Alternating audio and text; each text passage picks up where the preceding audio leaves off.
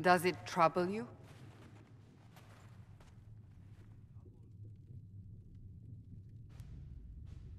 I just wish I knew what it was.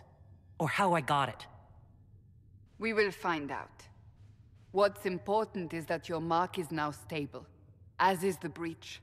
You've given us time, and Solas believes a second attempt might succeed, provided the mark has more power. The same level of power used to open the breach in the first place.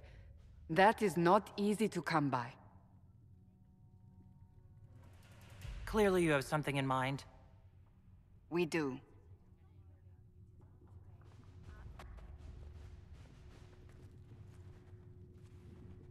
May I present Commander Cullen, leader of the Inquisition's forces.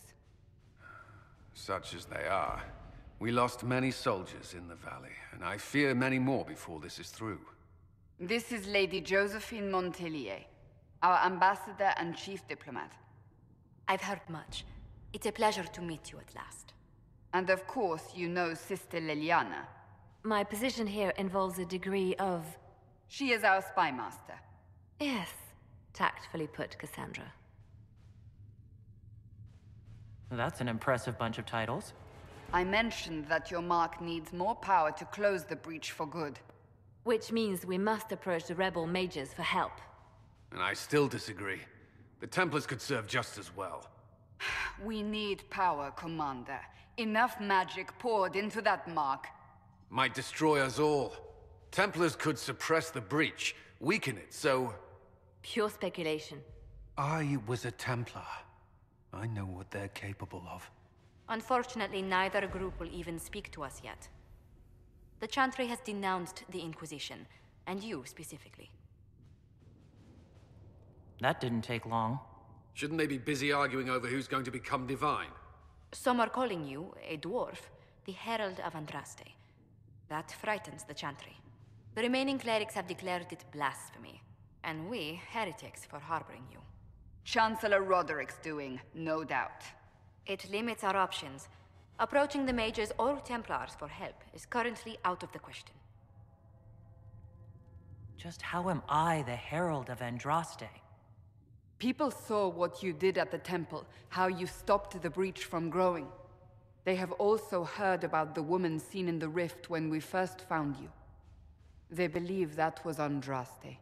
Even if we tried to stop that view from spreading... Which we have not. The point is, everyone is talking about you.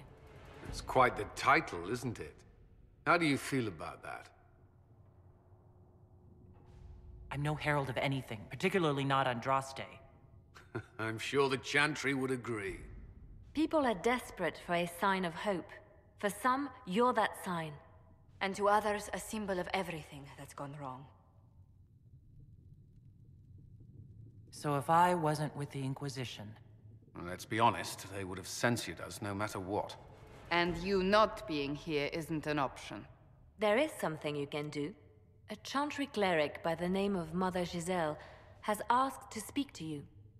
She is not far, and knows those involved far better than I. Her assistance could be invaluable. Why would someone from the Chantry help a declared heretic? I understand she's a reasonable sort.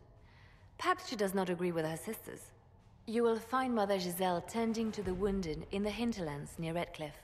Look for other opportunities to expand the Inquisition's influence while you're there.